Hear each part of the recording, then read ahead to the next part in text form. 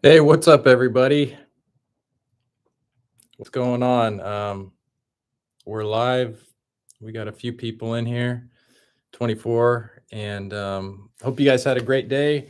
I love doing these live streams. I try to get one in about once a month or once every couple months. So I wanted to do a video on the three biggest mistakes that I see, and that's mostly gathering information from emails from you. Thank you very much for reaching out. Or on my website, I get messages. And I thought I would share this information because this is just good information to share. I think it'll make our industry better if we start just going over these very common mistakes that I think, if they're corrected, that it'll save a lot of shower failures and a lot of bad tile jobs. And before we begin, I want to just talk a little bit about we basically have a skilled labor crisis in our country right now. We have a huge shortage of skilled tile installers. So what that's done is left tile installation up to homeowners a lot of time, DIYers, or people who normally wouldn't do tile work, who are maybe work in other trades. They jump in and do the tile work. So that's a problem that we have. We can't really deny it. So when I get comments about, you know, sharing this information is hurting our trade, I don't believe so, because these are jobs that would be happening anyways, because people can't afford good tile guys a lot of the time. Tile has become somewhat of a luxury item, and that's just where we find ourselves. So my hope is that by sharing some of this information, it can help you avoid some catastrophic water damage. Basically, is what we're seeing in a lot of this stuff. So, um, hello, Jason Littlefield, Trump goated night. Hello, guys. Good to see you here. And so the three biggest mistakes I will talk about. I think that the first one, probably the most common, is the mixing of the two most common methods of doing tiled shower pans. So we basically have two. I know we're starting to get into a few more. I guess like the weedy method would be kind of a different one, but we basically have two. We have the old school, which is the pan liner or a hot mop that we do here in California, where you have basically like a weep style system. This is a typical drain that you would use in an old school installation. It usually has a bottom flange, three-piece drain, a clamping ring like this. And so this has been around. This type of system has been around ever since I've known doing tile. We see them in jobs that were done in the 50s and 60s. So been around a long time. You typically use a pan liner with these. So that would be like the old school way of doing it. And then the new systems would be like the Curdy or the bonded systems, which require a bonding flange drain like this. So I would say probably the biggest mistake that I see that's easily correctable is that we need to stop combining these two systems. So often I'll get an email that'll have something like they'll have one of these drains, they'll have an old school drain, and they think they can tie Curdy into it, right? They'll put this down, and then they'll put Curdy down, and then they'll put their deck mud on top of it. And that's the wrong way to do it. If you have Curdy or RedGard, you can do roll-on waterproofings with these guys too. You want to use one of these bonding flange drains, either a Flow Effects or a Curdy bonding flange or Laticrete.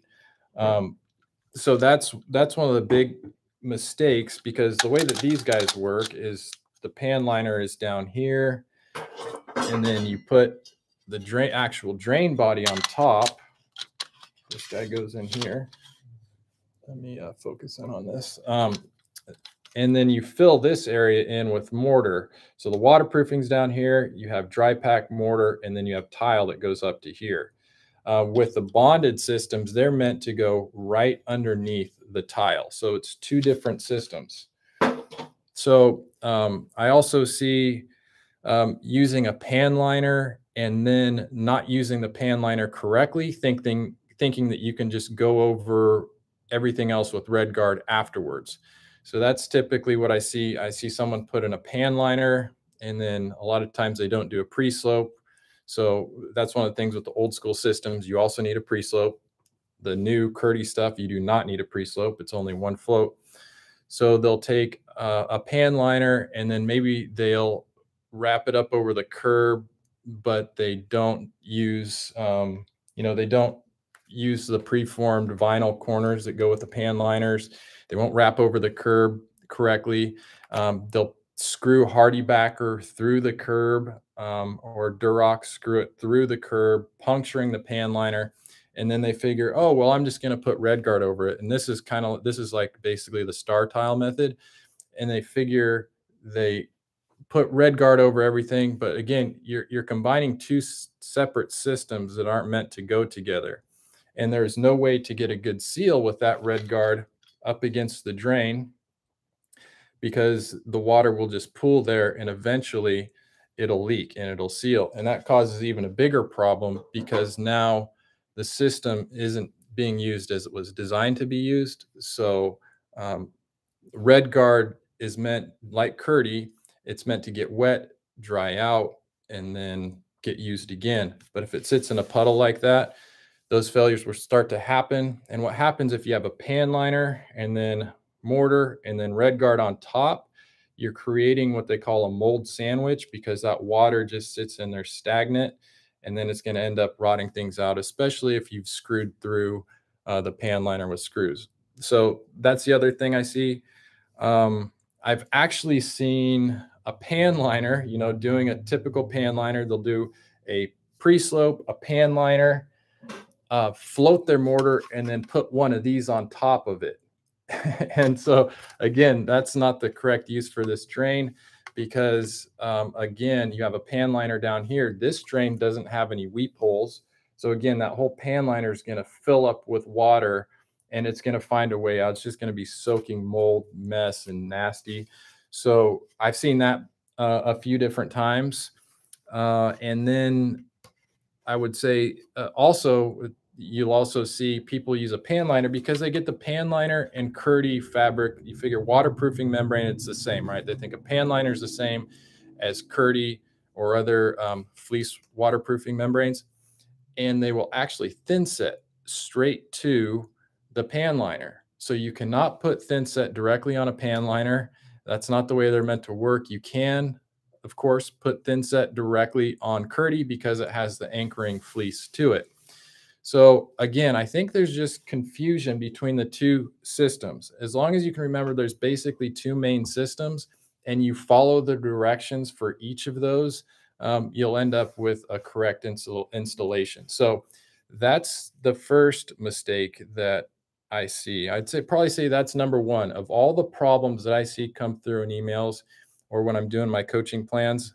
If they're stuck, that's probably the number one mistake that I see. And again, that is something that will lead to major water damage. 10, 15 years down the road, you could have thousands of dollars in water damage. Number two, I would say, is a bad slope on shower pans. I get this a lot. I get a lot of things where, a homeowner reaches out to me and they say, how do you fix, I got a puddle in my shower pan. How do you fix it? And really, most of the time they've had, a tile person do it, and they go, my tile guy did it and he left, and, we're dealing with these puddles. And there's usually a few reasons for that happening. One is, especially with the foam pans, if you're doing Kerdi, not leveling the floor, the subfloor, before you install the shower or the foam pan. Right. So if your floor is out of level and you just thin set that foam pan and put it down and it's not level, those foam pans are pre-pitched. So you're messing up the pitch and it won't drain correctly.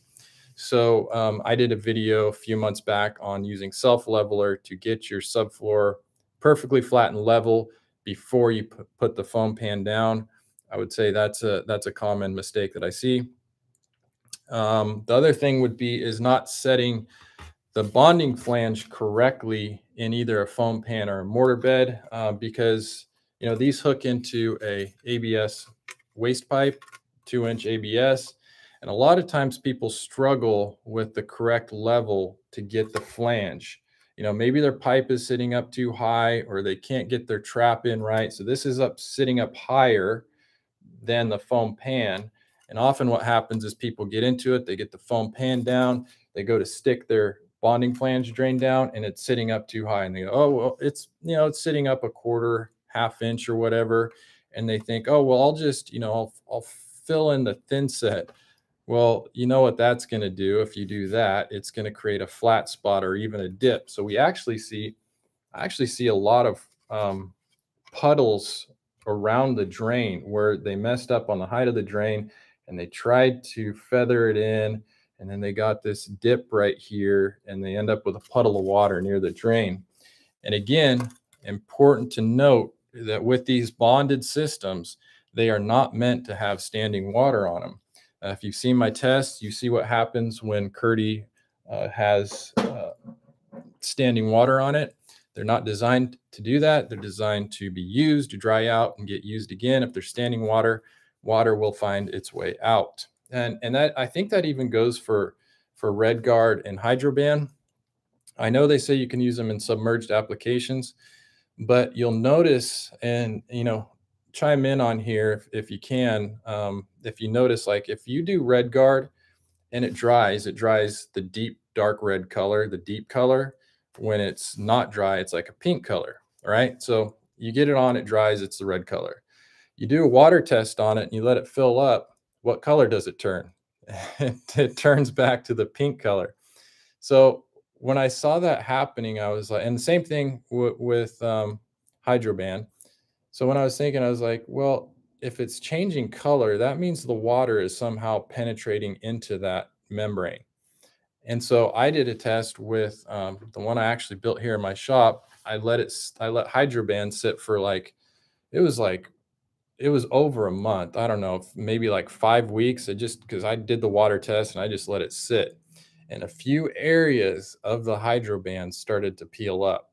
And so, take that for what it's worth. Not an official test. I'm not going to say it's a bad product or anything, but these systems, in my opinion, from everything I've seen, are meant to be used to dry out in between uses and then be used again. I do not believe they are meant to be in a submerged puddle. So that's why with the system, it's really important not to have that puddling under your shower pan. So when I'm coaching somebody and they say, oh, well, can I just keep using it, it's waterproof? I say, no, the puddling is probably going to lead to bigger issues than just sitting a puddle, which sucks in your shower. You don't want to be standing in a puddle when you're showering and, trying to scoop it down the drain when you're done. That's one thing I see also. So if that's like a foam pan or a bonded system, a bad mortar bed will cause, of course, people who don't float a lot or they struggle doing their mortar bed slope with their dry pack. Of course, you can get your slope off. You can put, too little slope on it. TCNA guidelines are between 1/4 inch and 1/2 inch per foot. You can do too much. Some people get way too much slope on it, which can be a slip hazard. It's not going to mess with the functionality of draining. It'll actually drain better. But you get too steep of a pitch and it's uncomfortable to stand on and you could slip on it. So that's why they aim for that 1/4 to half inch per foot. Now, usually a bad mortar bed, so bad mortar bed is usually just technique, right? It's usually someone who doesn't have the skill to do it. And that's why I advise people sometimes. I say, if you've never floated a mortar bed before and you don't plan on doing it repeatedly, then foam pan is probably the better way to go for you, because the first time you do it, and you guys can probably share experience with that, the first time you float a mortar pan, it's probably not going to be that pretty. So, but it's worth learning if you're a tile guy and you're a pro, or even if you think you're going to do 3, 4, 5 more of them. Yeah, go ahead and learn to float a pan. So poor execution, not reading your levels right, not screeding right, can lead to those slopes being off. But the other thing is with mortar pans is crumbling or dry, or everything sloughing off the next day after you float. And usually what that is from is just taking too long while you're floating. So I would say, if you don't get your mortar bed, and temperature and humidity is going to affect it, of course, right? So, but if you can't get your shower pan done within about an hour from the time you mix the dry pack, you're probably going to have a lot of sloughing off and dry patches coming out when you vacuum it the next day. So you got to figure, you got to be quick. So it's always better to have help, someone to mix it, carry it, hand you stuff, so you're not wasting time. You got to be quick with it. And then also, sometimes I think people are packing it too hard and kind of breaking up the deck mud as they slam their trowels into it. And then just, yeah, taking too much time, messing with it too much. Deck mud likes to be poured out, just tamp down, screed it off, tamp down, finished. It likes to just not be moved around too much. So, that's one thing I see. The sloughing off, if you do a mortar bed and it's sloughing off a little bit on the surface, it can be, a lot of it can be fixed just with thin set, right? It's not really hurting anything. So I tell people, if it's crumbly on the top, vacuum out any pitted areas, then skim it with thin set and let that dry. Then you should be good to go. So bad slope on shower pans, I would say, is number 2. Number 3, and again, as I'm going over these, what I'm calling the top 3, I would say, these aren't cosmetic. I'm trying to stay away from cosmetic stuff. This is more like functionality problems. Cosmetic, I mean, we could go talk, that's a whole nother conversation. Beauty's in the eye of the beholder. I have a lot of people who ask me, is this a bad tile job? They'll just show me like, the tile work. And I say, well, I don't know what the standard is in your area. I don't know what you paid for it. I don't know. There's a lot of factors. I noticed geographically, we're in California. We're in a high dollar market, high expectations. You go to some other places, expectations just aren't as high. So for me to say, yeah, that's cosmetically a bad job, I can't really say that. You'd have to tell them, I don't understand the market there. So cosmetics aside, this is more functionality of the tiled showers.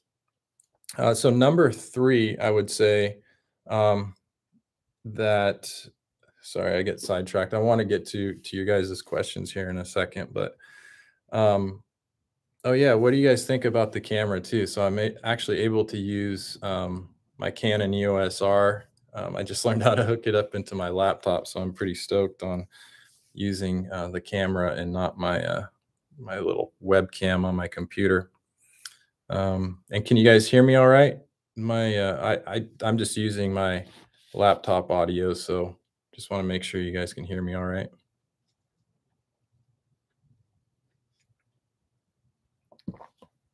Oh, Canon. Okay, good to know. Camera and voice is out of sync a tad. So a little blurry. Yeah, the video quality could be based on your internet connection too. No, it's not. Huh. So yeah, okay. Well, cool. I'll try to figure out the audio on the next one. A little blurry. Okay. Got some video is dialed. Okay. Yeah, so if you're getting a blurry picture, it's probably your upload. I don't know if it's download or upload on your end, but yeah. So anyways, enough of that. We'll work on that. I'll go back and read through these.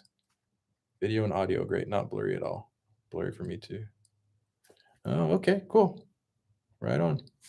Okay, so I would say number 3 Number three would be um, letting the thin set skim over before installing the tiles. So we call that the thin set flashing over.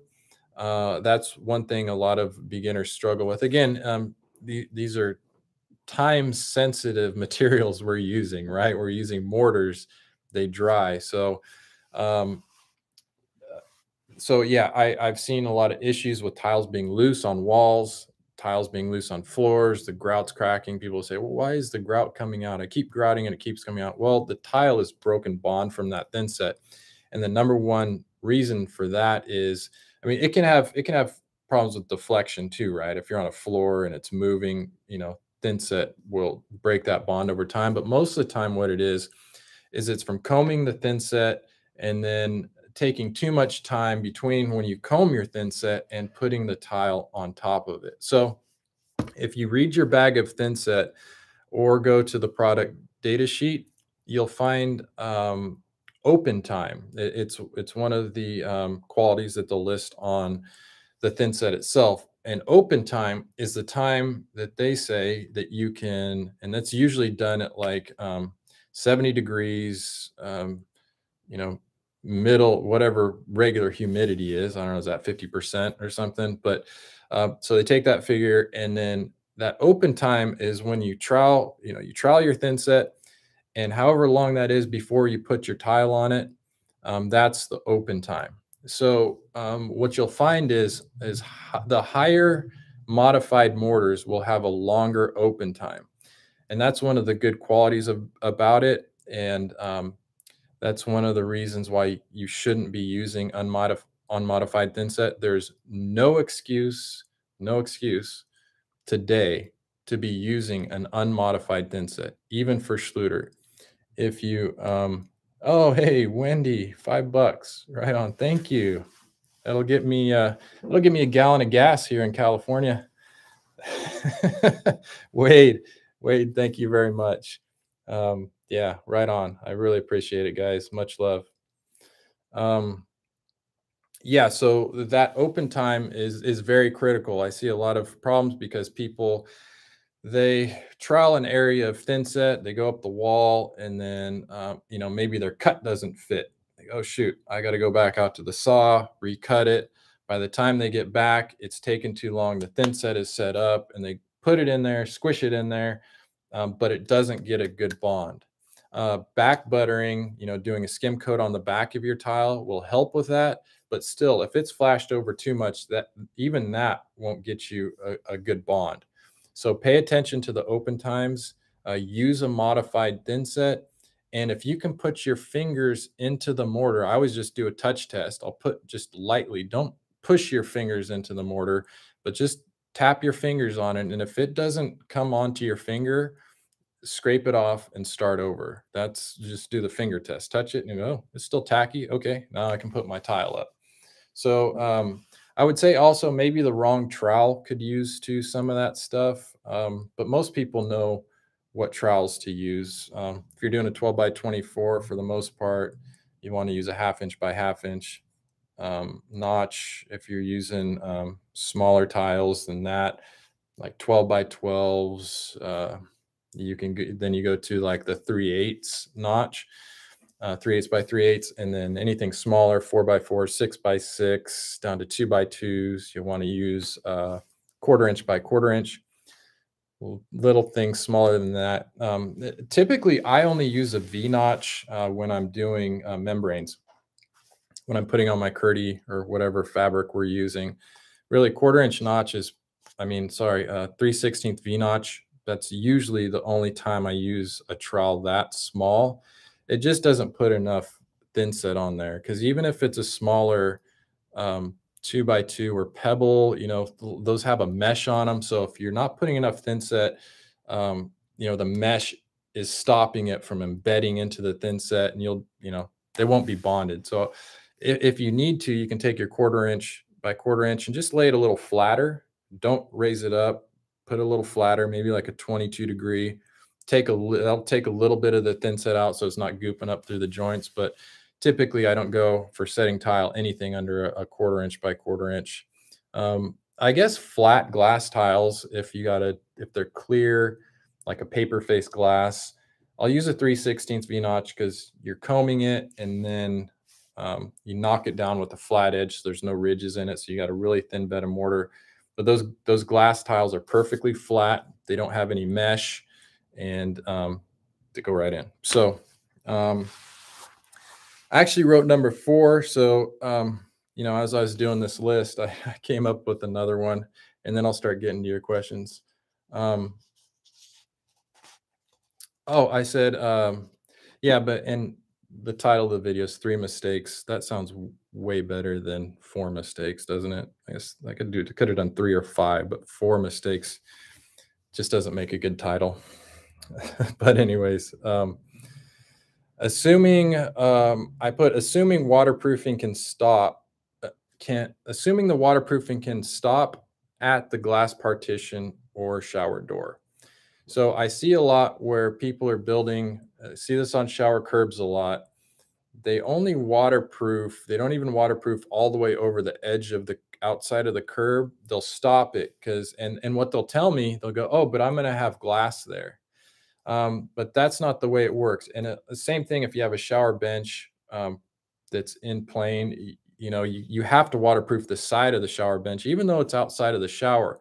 Because again, the way these systems work is water gets onto the thin set and it's wicking, it's going under it. We have wicking capillary action that's happening through thin set and also evaporation, right?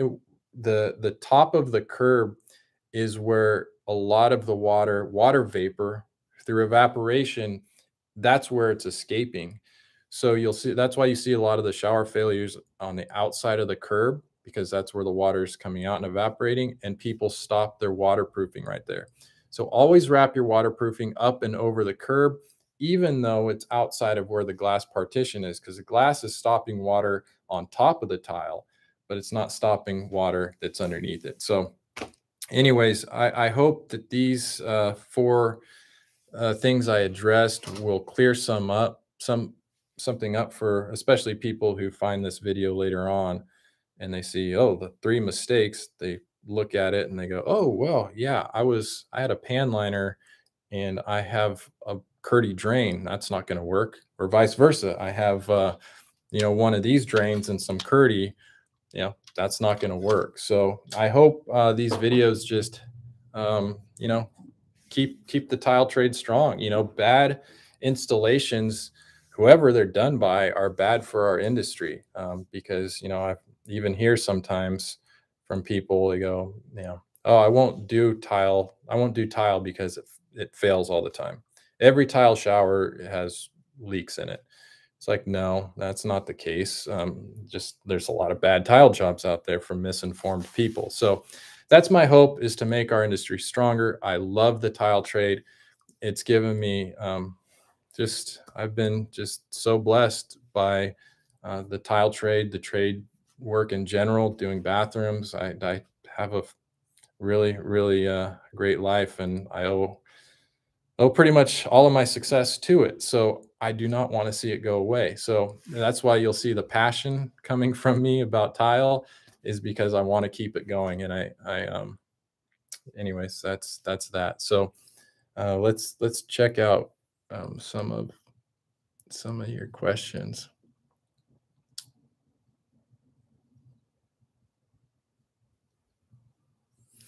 I see some of you guys are sharing information on here, which I think is so cool. You'll see I did a video that I uploaded on Tuesday about a grout problem that we had. And what was really cool about it was that there's like 375 comments on it in just 2 days.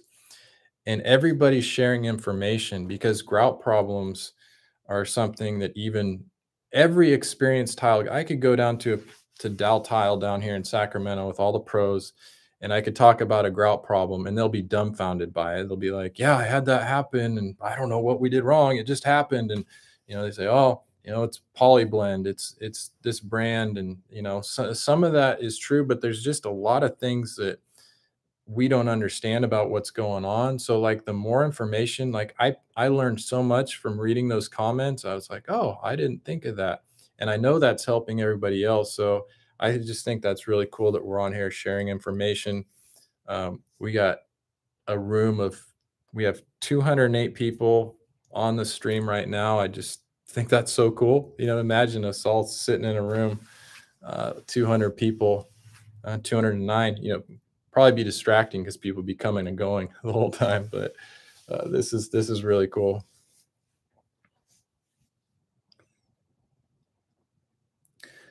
Christian Clark asked about getting a general contractor's license in California as a tile setter.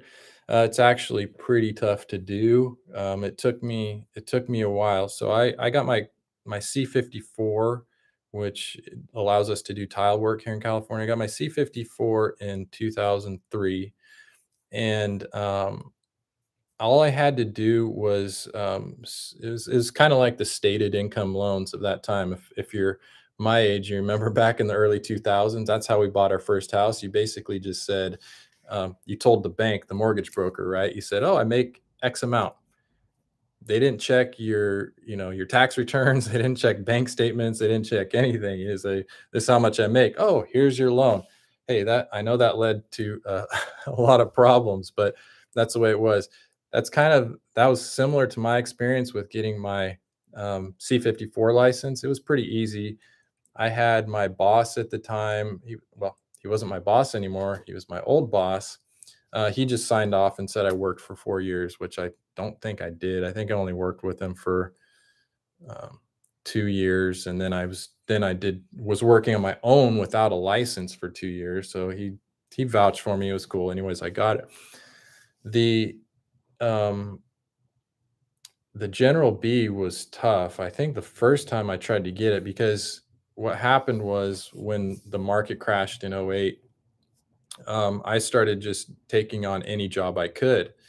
I think there was a few months there where I was just working. I didn't even have a helper. I was just working by myself, and up to that point before, I always had 5 or 6 tile guys, and we were cranking, and then when the market crashed, it was like, "Oh shoot, there's no work out there." I was scrounging. So any job that I ended up getting, I wanted to, do the demo. I wanted to put the drywall up. I wanted to plumb in the valve. I wanted to, run a can light. I wanted to paint. I wanted to do, because I was in a bathroom. And so I started doing that. And so that's kind of how I got into doing bathrooms, because I was just by myself with the helper. And then I go, well, I did that for a few years. And I go, well, I got the experience. I know how most of this stuff works.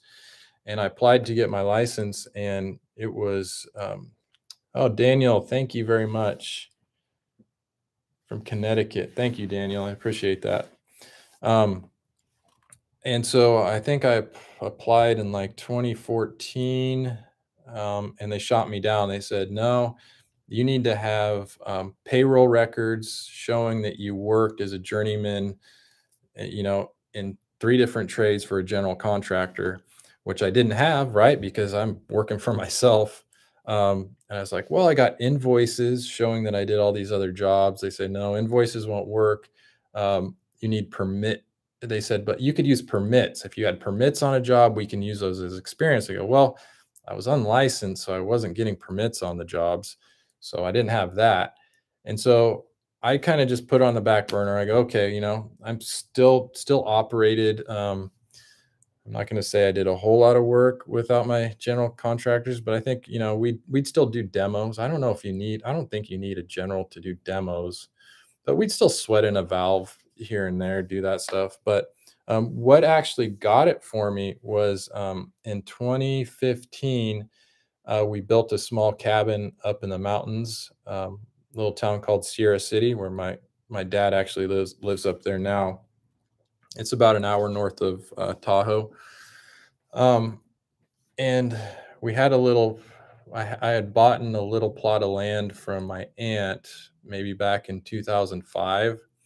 and it was next to my dad's. And then so we'd finally saved up enough money, and I got a construction loan, I think in around 2015, to build a small cabin. And it was an 800 square foot, 2 bed, 1 bath, just really simple cabin. But there's nothing simple in California. You can't just build. So as an owner builder, I was able to build that cabin. And so I was able to use all of that work experience from that permit.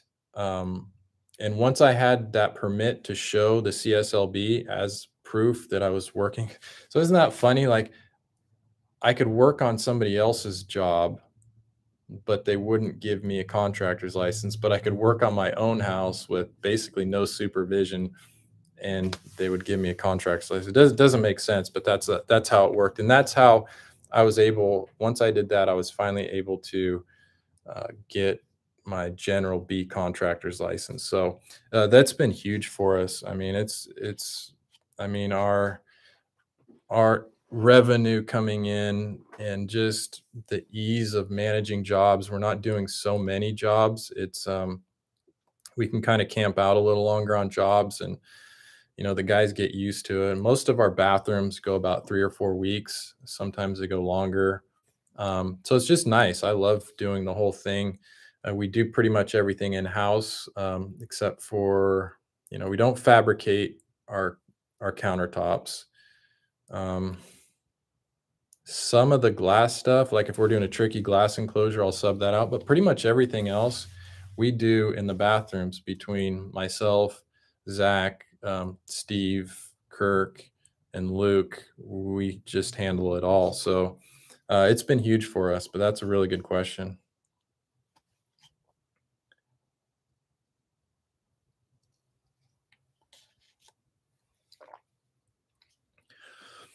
Oh, here's a good question. Oh, I'm going to answer this one real quick. Can't you lose your license if you do work that requires a permit without making sure the permits are pulled? I think if you get, the CSLB is, they're on the contractor side. They don't want to put somebody out of business if, say you're doing a bathroom and really, um, I don't know. That's most of the times when we get a permit for a bathroom, they almost act like they're surprised that we're getting it. But it's like, um, if you, I know that I've had friends, I've never been on a job where we didn't pull permits and, they came in and said anything, but I had one of my contractor friends that happened, and they just said, "Oh, you just need to go to the city and get a permit." So I think, I mean, it's one thing if you do, I would say if you do good work and it's not a disaster and you don't piss the people off and they're not trying to sue you, I'm sure you get in trouble that way from the CSLB. But really, I think with the permits, it's more of a municipality. It's not a state thing for us anyway. So each of our municipalities are what control the permit process. So if you're in the city of Rockland, or if you're in the city of Lincoln, or if you're in the city of Roseville, or if you're in, Placer, unincorporated Placer County, or if you're in Sac County, or if you're in Sacramento City, they all have different, their own, and they also have different standards. I mean, so Placer County, for the most part up here, we have to use Dent Shield in our showers. You go to Sac County, they're okay with using purple drywall in showers. So it's different. It's local municipalities that control the permit process. So I think their laws state you just, if say an inspector's driving by, they see a remodel going on. And again, I've only heard of this one time and doing work for 20 years. They came in, they're government workers. They don't really care, I don't think. So, but yeah, they just tell you, if they were to come by, they'd say, "Oh, yeah, you need to get a permit for this. Go down to the city clerk, and or whatever you got to do." So and that's my experience, anyways. There's another question. I'm sorry, I got Bill. That's funny. Let's see. And I'm not advocating for you guys to not pull permits or pull permits. I don't think by getting well, I'll say it this way. Getting a permit does not ensure you're gonna have quality work. I'll just put it that way. And vice versa. Just because you don't get a permit doesn't mean you're gonna have a bad job.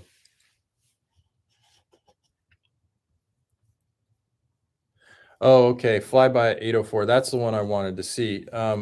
What's your opinion on the Drains Unlimited linear wall drain? And do linear drains have a higher rate of failure than standard drains? I would say yes. I see a lot of problems with linear drains. They're trickier to install. There's more surface area for failure, right? If I take, one of these drains, there's a small surface area of connection to right here. Linear drain, you have a long channel, and I'm just talking bonded drains right now. If you're doing old school, if you're hooking into one of these guys, they still have the weep type. I don't think those fail as much as the bonded flange, like some of the stuff I see on the market where they're just waterproofing right to a flange. Those I don't trust. So I think you said Drains Unlimited. I'm not familiar with that particular model, but like I see some where you just waterproof right up onto the stainless steel, and I'm thinking, oh my gosh, and I've seen failures with those happen. But you have to think, there's a lot of points of contact that have to be sealed. I've only seen it once, but I've seen a failure on a Kerdi line drain that somebody emailed to me. Schluter actually took care of it, which was really cool. They paid for all the labor and everything, but it was like a 42-inch Schluter linear drain that was installed like in 2014.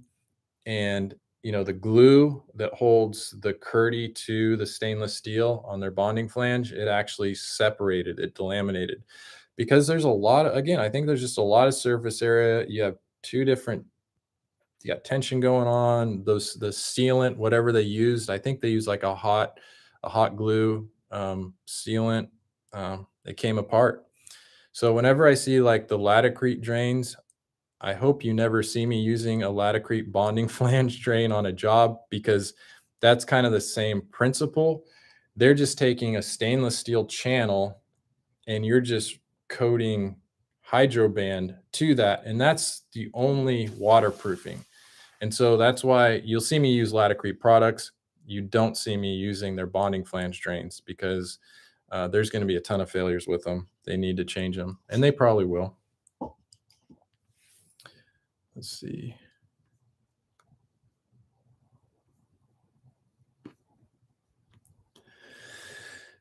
What's the best grout you recommend for a tile shower? Again, I've done a lot of testing on grout, mostly, because the high performance grouts are the most popular ones. Customs Prism, Ultracolor, Mapes Ultracolor, FA. What are the other ones? Tech Power Grout. Those type of grouts, Laticrete Permacolor. They seem to all have the same characteristics to them. The nice thing about them, the plus, now this is the plus, very good color consistency. You rarely have a color shading issue. And I say rarely, I've seen it happen.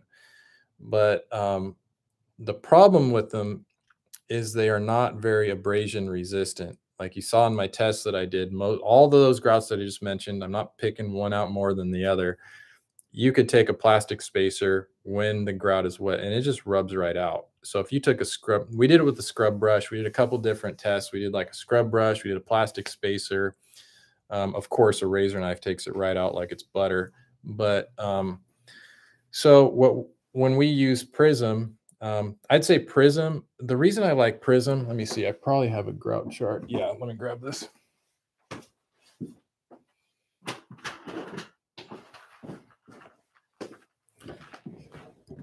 So what I like about Customs is they just have really good colors. I mean, look at they have all these beautiful colors that just seem to go with the tiles we use.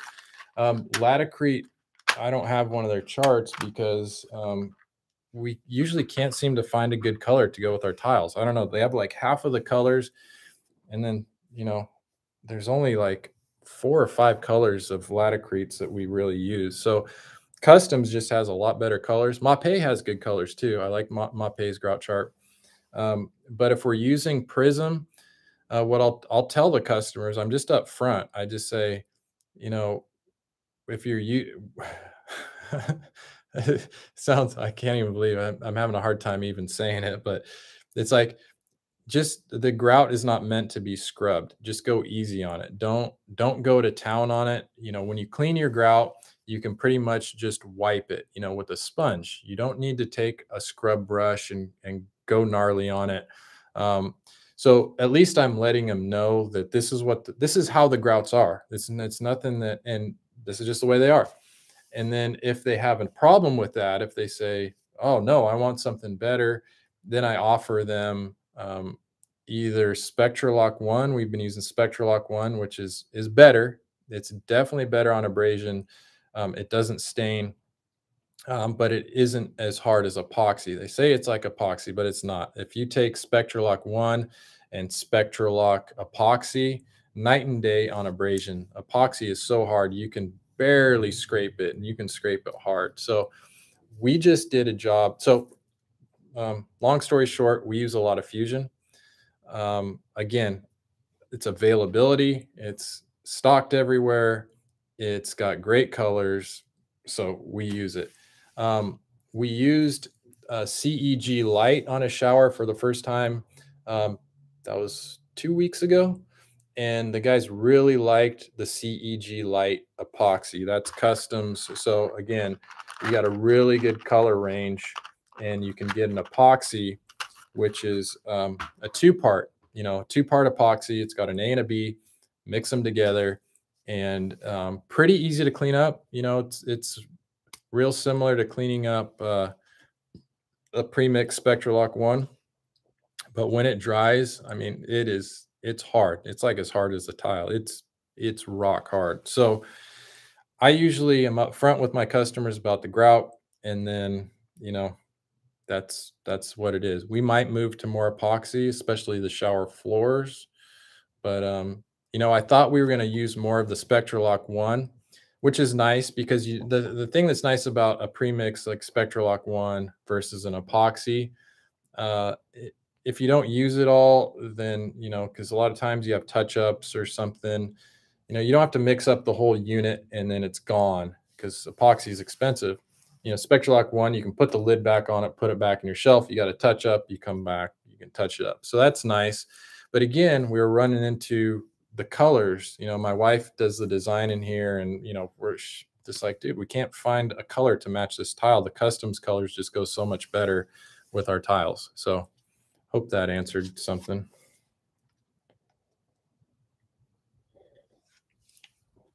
What's up, APEC? Good to see you, brother. Yeah, check out the replay. Care epoxy grout. No, I haven't. Epoxy got a pretty bad name for the early stuff before they came out with the two-part. It was a 3-part. Customs had what did Customs call their epoxy? It was 100%. They called it 100% solids epoxy. Spectralock, again, was 3 parts, an A and a B and a C. And Spectralock was always better than the Customs and the other brands of epoxy. But you could really get into trouble with the epoxy. It was just hard to clean up. It'd go off too fast and didn't wipe up as nice. So epoxy has gotten a lot better, I've noticed, especially with the CEG Light and the Spectralock. You still got to be careful. You got to make sure you wipe it off, but it's not like, people used to avoid it like the plague. Tile guys would be like, no, I'm not doing epoxy.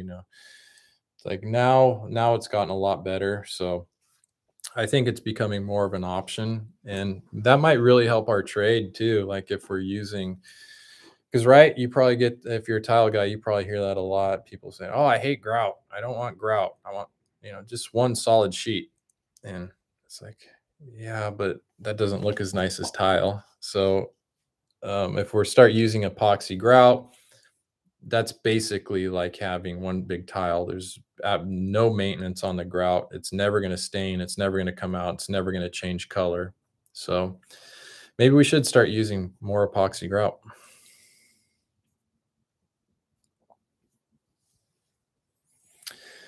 Yes, Laticrete is now at Floor and Decor. That's pretty cool. I'm happy about that. We don't get it Floor and Decor. I have other sources to get it, but I love Laticrete Hydroban. I love Hydroban sheet membrane.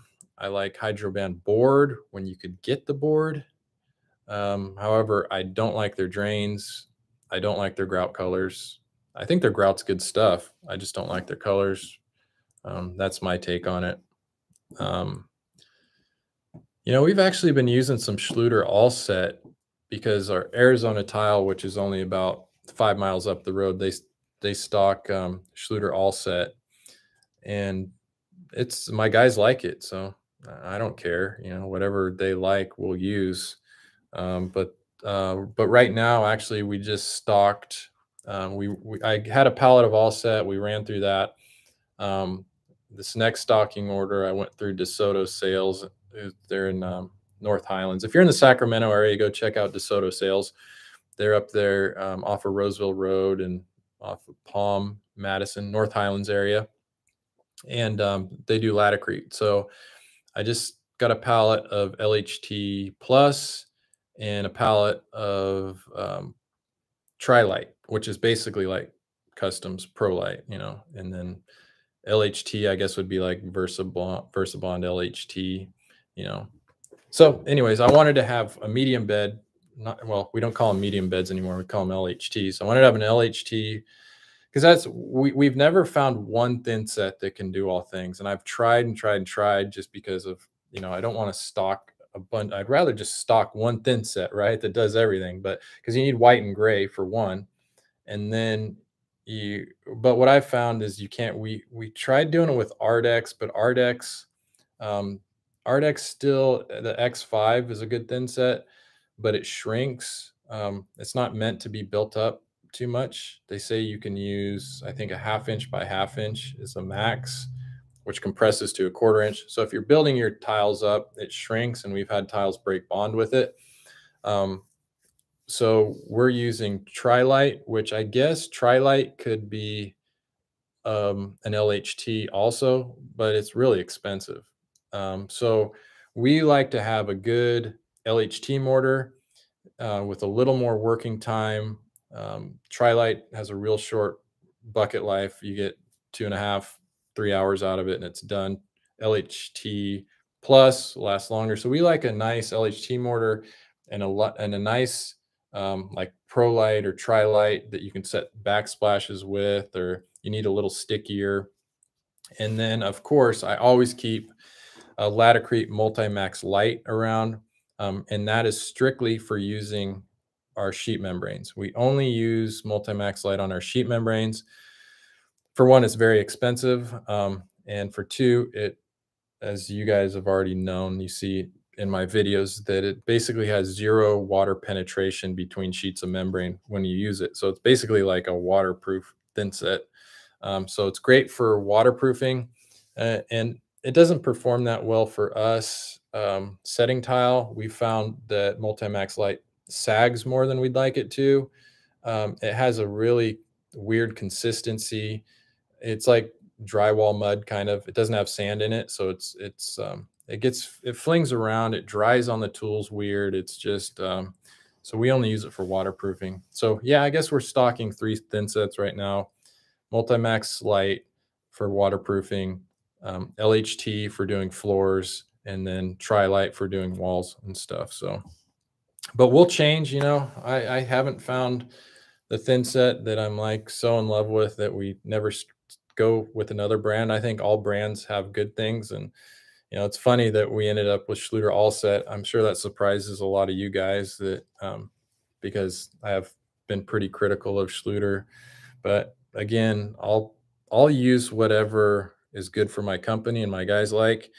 And the beautiful thing about um, my my YouTube, my channel, and not taking sponsorships is that I'm free to make all of those decisions. I don't feel weighed down. Um, I'm free to give my opinion on everything. You see me wearing a Schluter hat, and then you'll see me make a video showing how Curdy leaks. You'll see me buy Laticrete thin set, and then you'll see me badmouth their drains. Um, it's cool. We can have an open, honest discussion, which is pretty rare these days. It seems like everybody can be bought out, and there's a price on everything, but it's just not worth it. I mean, I've um, I've had talks with people, and every time I come to it, I'm like, dude, that's just not worth it. My channel's doing great. It's doing good enough. Thanks to you guys. We're fully supporting. I get revenue from Google. You guys buy merchandise. My coaching plans are doing awesome. So being self-supporting is vital. I found it's vital to this channel and what it is. If you ever see me start like selling products, um, you might want to change the channel. I don't know. Not saying that that will never happen, but I'm doing my best to keep it from that way. Something different, something like, True Work was giving me a little bit of a kickback on, when people would click on the link for the True Work clothes. And that was cool, because I think that's removed from the tile. So if I'm promoting, if I say, hey, I like these pants, it's not the same as, getting in bed with like Schluter or Laticrete or something, which is really going to skew what I'm saying. But even at that, even with the True Work, you notice I stopped doing it. And, the talks with them, I'm like, guys, it's just not worth it. What you guys are paying us is pennies. And I'm sitting up here like schlepping your product and, being cheesy saying, oh, go click on this link. And, it's just not worth it. So I'm super stoked that you guys are here supporting it just by you guys watching. We got 256 people here watching. You guys watching my videos, sharing them. Um, I hope that I never have to do that. So um, just really blessed to have you guys.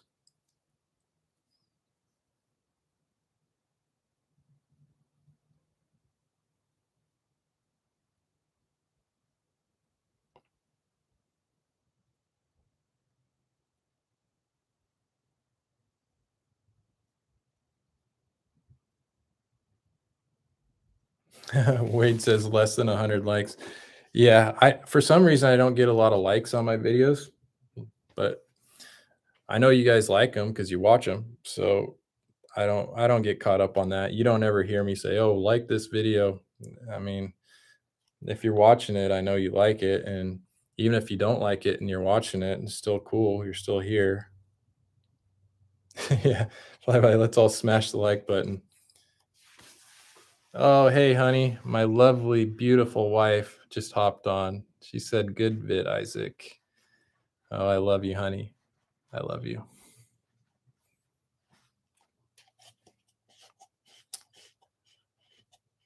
I just liked we forget. Yeah, it's not it really having you guys on here it means everything. So I'll take a couple more questions. Where are we at? I was going to try to knock off here at 6, but we'll see. I always go over because I really I enjoy doing this. 245 people. That's incredible. That's just so cool. Okay. Tile patterns. It's 9 here. Joe Mason, it's 9 o'clock. I know. So I was trying to figure out a good time, because we're on the West Coast. It's one of those time zone things, right? If I would prefer to do it earlier, like I'd say 4 o'clock would be a good time for a live stream. But over here, guys aren't off work, they're not at home. So I guess 5 o'clock, most people off work, 8 o'clock over on the East Coast still isn't too late, but 9 o'clock, I know it's starting to push it. Oh, we got someone from the UK, Gixxer 750 pilot. Hey, good morning, 1 a.m. That's awesome. Hey, in the UK, they got some methods over there. For the most part, what they got in the UK, and that's one of the beautiful things that I have with this channel from talking to you guys, is that I get to find out about different methods all over the country, all over the world. UK, they like to use just preformed shower trays, like acrylic shower trays, and then they just put freaking drywall up on the wall and tile them. They're like, why are you guys doing tiled shower pans? Like, they don't get it, probably because they see them fail all the time. But different methods from all over the world. It's really interesting, and I hope someday to be able to go and visit and kind of showcase tile contractors in their hometown, because that fascinates me. I love finding out about tile methods, and also people. I love to hear people's stories. I mean, I would love to hear your story. So hopefully I can like travel to towns and maybe do features, kind of like I did with the San Diego one. That was a few years ago. I did it with Smiles and Tiles, Michael in San Diego, and we've continued to be friends. I mean, it was really cool. We got to hang out. We went and played golf, and I got to show like his methods. And the cool thing is that Google, since I put Tile Coach in San Diego as the title, the algorithm for Google, people can hop on and they go tile contractor in San Diego if they're in San Diego, right? And that video pops up, so they get to see, like, it's like a feature of his company. And he said he's gotten a ton of work just from that video, even though the video doesn't have very many views. I haven't checked it, but I think over 2 years, I think it has under 10,000 views.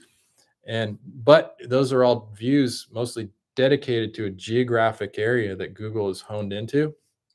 So if I did that all around the country, and I found, if you are a tile setter and I went, okay, you're in Seattle, I'll fly up to Seattle, we'll do this video. I want to find out about your methods, find out a little bit about you. We'll make a video. You don't got to pay for it, anything, because it's going to build my YouTube channel, but you're going to get a ton of work. It's like a total win-win at no cost to whoever. It's like getting free leads basically, and it's building my channel, creating something a little more interesting than just me, doing tile work or talking like this all the time. So that's one of my many ideas that goes through my brain.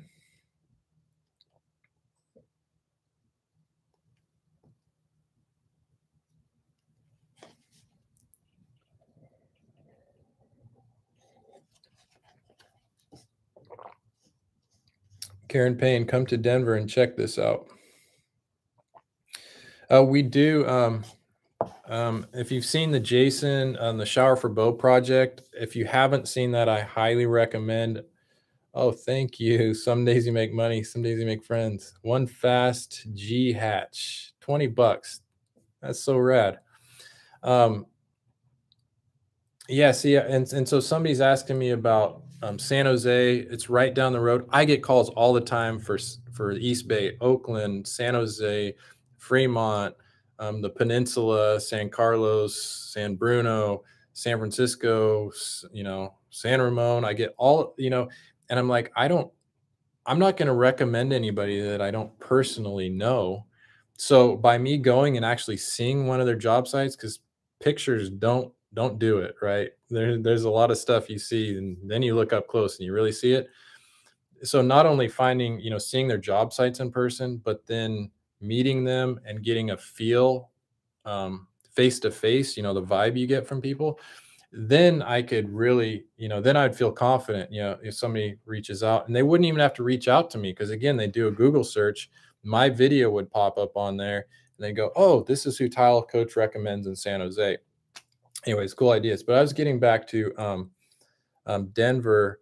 I hope Jason watches most of my videos, but Jason and Eiley in Denver that we did the Shower for Bow project for, if you haven't seen that video, you got to check it out. Again, it wasn't a video that YouTube, it didn't hit the algorithm for whatever reason. I think it's because it's really long. It's like an hour-long video, but it's basically the story of building the shower for Bo, who at the time was 8 years old, and he had a disability. He had his feet amputated, and he needed a shower. So um, actually, you guys pitched in, and we went out to Denver, did the project, and then um, we're like family now. I mean, it's so cool. We got to I spent, a week. Marissa came out just this summer. They came out here. We went up to the mountains and had a really cool time. So it's like, I don't know. It's just so cool. It's something that I really enjoy, meeting people and getting to know them. And so this will kind of just build on that. And Bill, $50, dude. Dude, that's so awesome. I will keep up the killer work. That's rad. That's awesome. Yeah, so that's the Denver thing. I don't do Facebook. I have like a thing against Facebook. I don't know why. It never worked out for me. I tried to hop on like Tile Geeks and a few of the tile Facebook groups. I was like, oh my gosh, you guys, I don't know what's going on there with I just don't like the format. It's not a fun place to be. It just seems like it's a popularity contest. It's just a lot of ego. Just not what I'm up for. So I don't know if that's just my bad experience or that's how Facebook is, but I like YouTube. YouTube is just a great format for really sharing information, and the community just seems to really work well. Tile setters on Facebook have way too much testosterone. Yeah. Or not enough therapy. You can have a lot of testosterone, but work on those issues, brother. I mean, we all got them.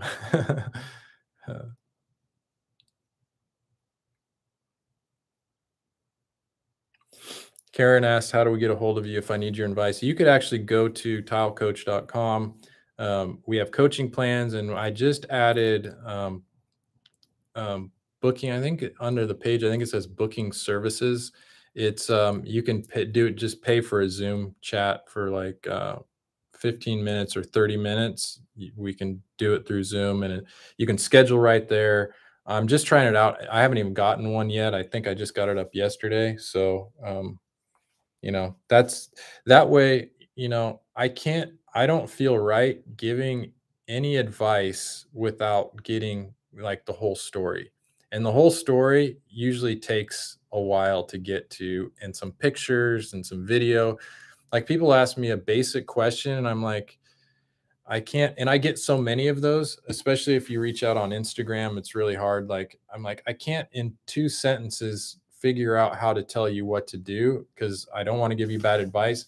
So that's why I have the coaching plans. I know you got to pay for them, but it's helping this whole thing. And most of the money that I make ends up going back in, and we'll go out and do other projects. So one of the things, we have a project coming up in Fort Myers, Florida, and that's actually the bracelet that I'm wearing. The homeowner, we were supposed to go out there in September, early September, like Labor Day weekend. Literally the next day we were supposed to fly out. So Jason from Colorado was going to meet me. I've had some of you, I got some notes and some seed money sent from you guys for the project. Literally, we're supposed to fly out Saturday. Friday, she her brother, who we're going out there with, called and said she got COVID, ended up in the hospital. She's all right, but literally that day, so we're like, yeah, okay, well, we're postponing it. We've tried, and so her brother is going to help on the project. He's up in Maine. She lives in Fort Myers, Florida. So he wants to be there, and which is cool. I want him to be there too. Um, so coordinating us coming from California, Jason coming from Denver, and Chris coming from Maine, it looks like everything's going to sync up March 1st. So that's the date. But she made these bracelets, and they're actually, I don't know if you can see them. Let me see if I can focus in on this. But they're little discs. They're all different little shaped beads. Come on, Canon, focus. And actually what it is it's Morse code, and it spells out Tile Coach. So she made a bunch of these bracelets. You'll see I've been wearing them in the last, my last few videos. I haven't said anything about it, but she made them so that we could sell them on my website. And then she wanted to donate all of that money to the next project, not necessarily her project, but the next person that we get to help out. So we got some really cool things happening. That this channel isn't just about me. It's bigger. It's bigger. And most of you who have watched for a while know that there's a bigger message going on right here. And I hope it keeps growing and growing, and that we are, that we make a difference. So I'll get these up because she made a bunch of them. And I guess that'll be another way you can support our cause. Again, none of the money that comes from these will go to me at all, or her. It'll go straight to the next project. We'll just set it in another fund, keep track of it. So Donnie, what's up? Donnie from D-Tile and Remodeling. He's out there in New Jersey or New York or something. I could hear his accent right now coming through the screen. If you need a guy, I think it's New Jersey, right, Donnie? D-Tile and Remodeling. He's someone I would go visit and do a feature on. The thing that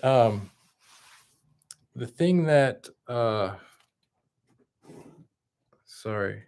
One of the things, like if I'm setting up and going and visiting people and doing video features on them, I just need to make sure they're in the game for the long run, right?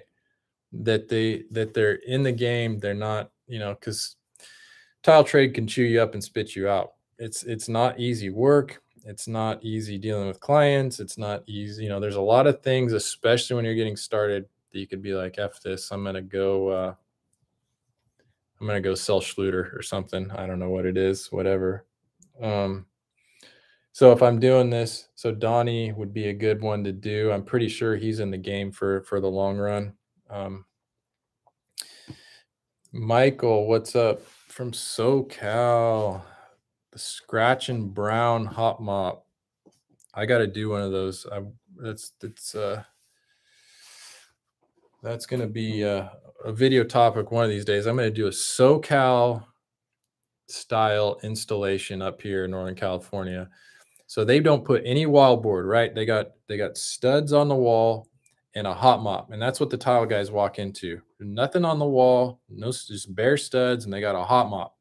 So what they do is they come in and they put up roofing felt, tar paper on the walls, and they just bridge those studs. So there's give in between. It's just like 30-pound roofing felt. I don't know what they use.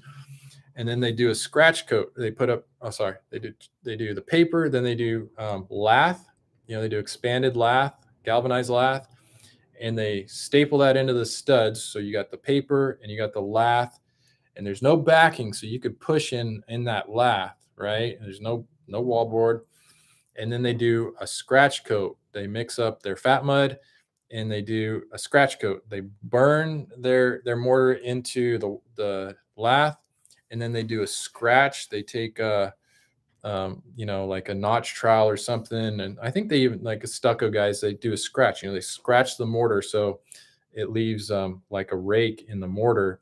And then they come back the next day and then it's hardened. So then you can't push in between the studs. And then they do what they call a brown coat, which is when you see me float our walls up here over wallboard, it's basically doing that step. So it's a 2-coat float done over 2 days, but they don't have to put up any wallboard, and it's usually over a hot mop. So I've never done it that way, and I want to do that. So Michael, stay tuned, brother. I'm going to do that. Maybe you can drive up here and make sure I'm doing it right. I'm pretty sure I can do it. Daniel, thank you for the donation. That's really cool. The super chat. That's really cool. You know, I hope people are getting value. Like my coaching plans that I mentioned that it's kind of weird that I'm asking people to pay for advice. Um, I look at it as there's a lot of value in it. Like I know that I'm I'm helping people avoid a lot of mistakes that, if you're paying, 150 bucks for a half hour of advice, well, what if you didn't do that and you tried to figure things out on your own, you put in the wrong drain or you did something wrong, you're talking thousands of dollars. And so I know there's value in it for people. So that's why I keep doing it. And the results have been great. I mean, it's like I get the feedback. People they share Ace V build 50 bucks, dude. This is crazy. I don't think I've ever had a donation on a live stream, and you guys are just being so cool. So Ace V build, he actually Vlade, he's in Sacramento. Great guy. He brought me a gift last week. He stopped by my shop. And he's got a YouTube channel of our Northern California methods. That's pretty much all he does. He's really skilled craftsman, hard worker. So you can go check out his YouTube channel. Um, but yeah, so what I was saying is I know there's value in it, and I look at it like, okay, well, I've been doing tile since the late 90s. Um, I dedicate a ton of time to learning, and I have the resource of from all over the world. Like I'm constant. It's kind of like I would say Joe Rogan is probably one of the most intelligent, knowledgeable men in the world because he gets to interview the most knowledgeable people from just a wide variety of subjects. So for me, it's in a very small way like that with tile. I see all of the problems coming in. I see all the things that work. I see everything to do with tile. My life is like that's my work life is dedicated to everything tile. And so I I'm qualified to be like an expert, and that's worth something. I mean, it's worth something, right? Like if a doctor goes to school for 8 years and does all that, yeah, you're gonna pay him. You wouldn't even blink an eye if you had to pay him 150 bucks for 30 minutes, and all he's probably gonna do is write you a prescription for a drug that's being pitched to him by some big pharmaceutical company, right? But yeah, I had to throw that in there, didn't I? I had it going good, and then I threw that in there, but anyways, you know what I mean. I consider myself a knowledgeable professional in my field that I can actually add value to people and save them from like doing a bad job and really enhance them. So that's my take on it. And if people can't afford it, but I think like, okay, so if you pay 150 bucks for 30 minutes, um, but again, like job materials, a Schluter drain itself is $150. Like I would almost consider it like is just another necessity for a job if you don't know how to do it. Like, and the cool thing about when I do these consults is it alleviates all of the anxiety and stress. I could tell, and they'll even share like I've been losing sleep over this. I just didn't know if this was going to work or this. And like they talk to me, and they're like, "Oh, I feel so much better." Like, rock on, man. This tile project should be enjoyable. You shouldn't be stressing and losing sleep over it because you're second guessing yourself. And if you go on YouTube, there's, all of this conflicting information all over it. So you're unsure and you're picking up little bits and pieces from me and Sal and hopefully not Star Tile, but maybe Star Tile and Landberg has some stuff. And you're going, oh, well, he said to do it this way and he said to do it this way. And I don't know what to do. It's like, well, here, I'll get you on the straight path. Let's do it. Here we go. And so that's been really successful. It's been really good. Far exceeded my expectations. I'm stoked.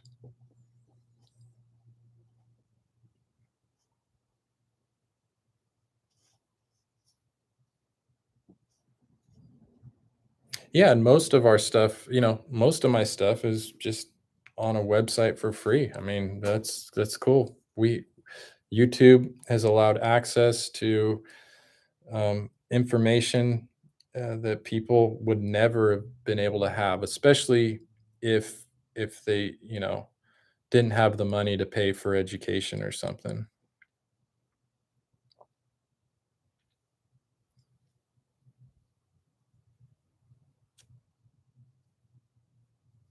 Yeah, see, Michael says, watching your videos and seeing real fails gives me the freedom to know stuff happens and not just to me.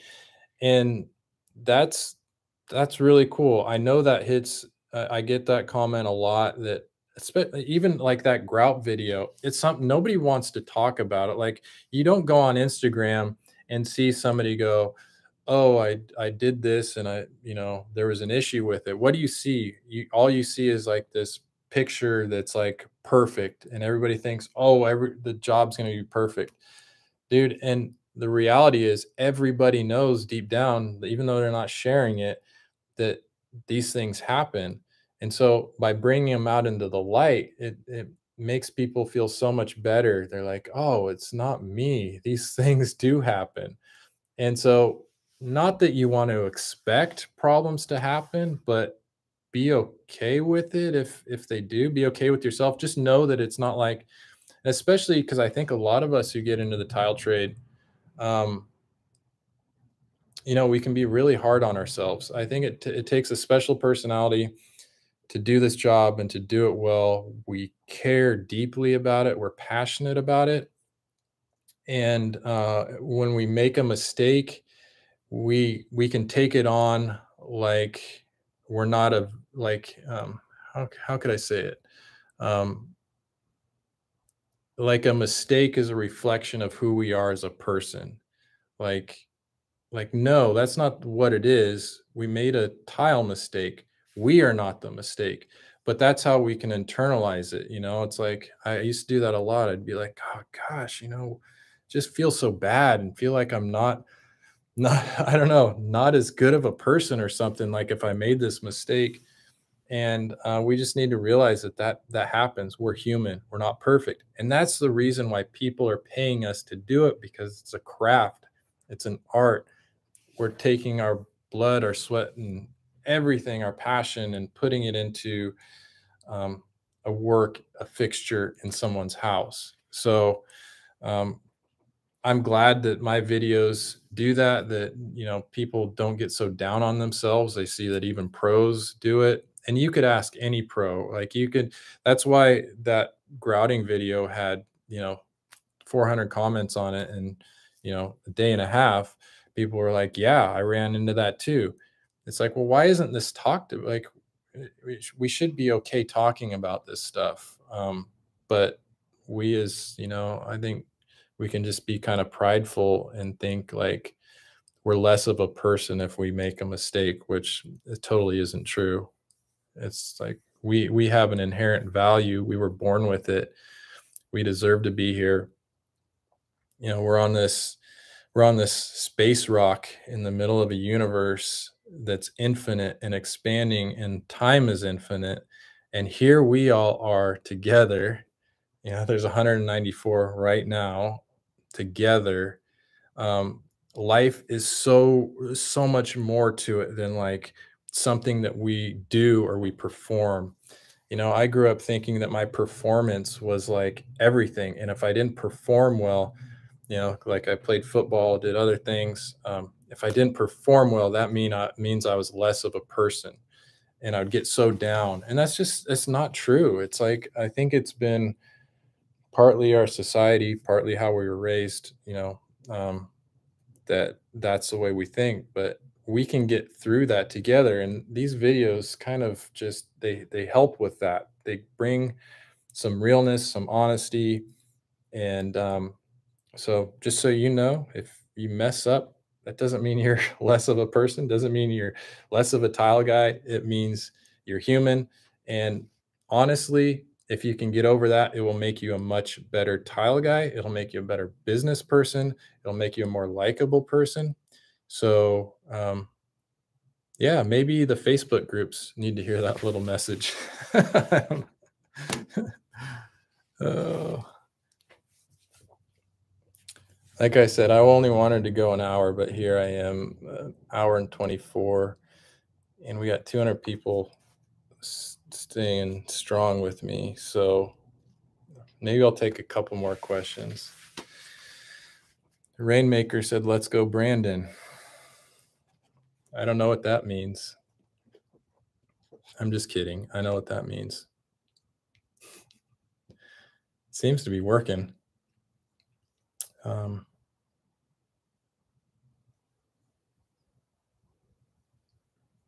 Let's see. I once had a tile manufacturer contact my employer and make me stop posting images on Facebook and show their product in negative light when I had a dollar large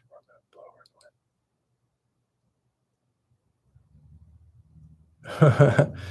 Christian Munn said, once had a tile manufacturer contact my employer to make me stop posting images to Facebook that showed their product in a negative light. That's crazy.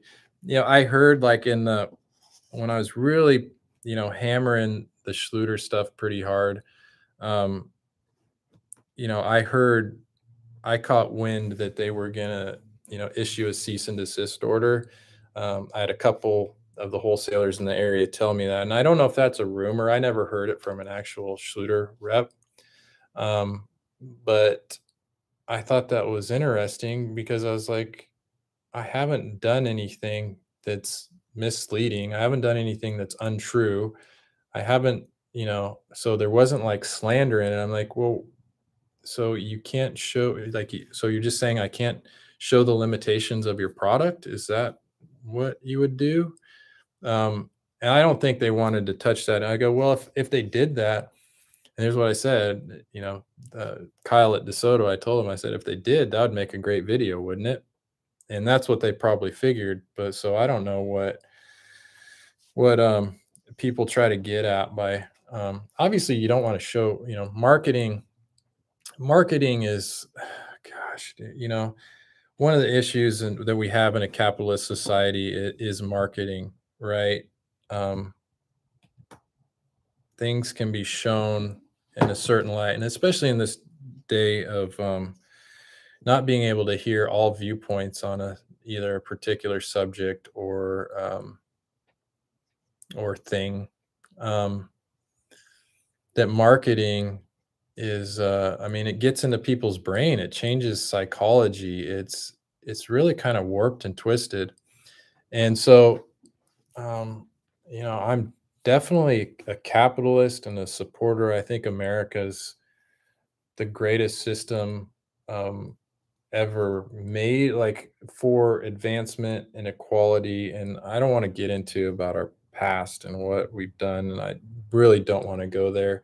I'm just saying the limitation I see as far as marketing, because that's what we're talking about here, is that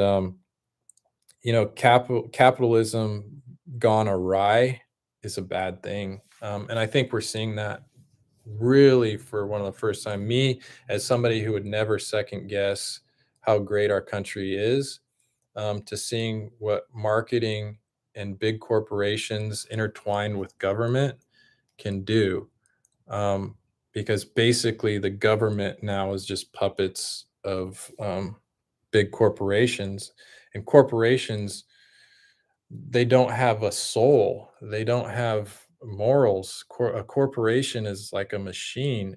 There's people in the corporation making decisions, but those decisions are primarily based just on profit. They're not based on moral principles. They're not based on what's best for people. They're based on what's going to get their stockholders more money. And the people who are putting their money into corporations, that's pretty much all they seem to care about either. Like, my stock's going up. Oh, cool.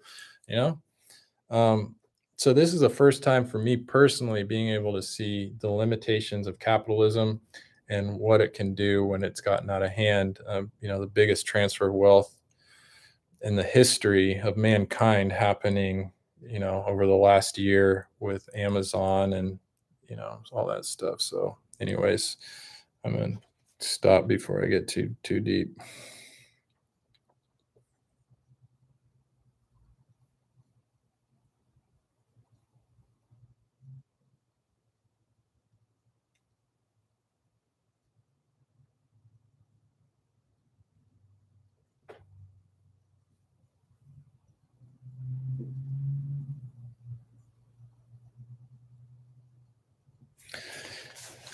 Yeah, but see, it's not really a free market because, power begets more power. It's like it's not really free. I guess I don't know. I don't know. I shouldn't even speak on that. What the hell do I know? I just, I'm just kind of ranting, and I'm not ranting. I'm just kind of like free thoughts coming out. I don't want to. I know I'm live. Yeah, I can't edit it, right? Like my videos that my regular uploads, I go, oh, I didn't like what I said. I'm gonna edit it out. So I'm just gonna shut up now, like that. Okay, so my wife just texted. That's enough. So yeah. So you guys, I really enjoyed this. I hope you learned something, especially from the first part of it. And I enjoyed being here with you. Thank you very much. Thank you to everybody who donated. I think that's really cool. And last but not least, oh, hold on. Yeah. And last but not least, I love you. I love being your tile coach. We'll see you on the next video.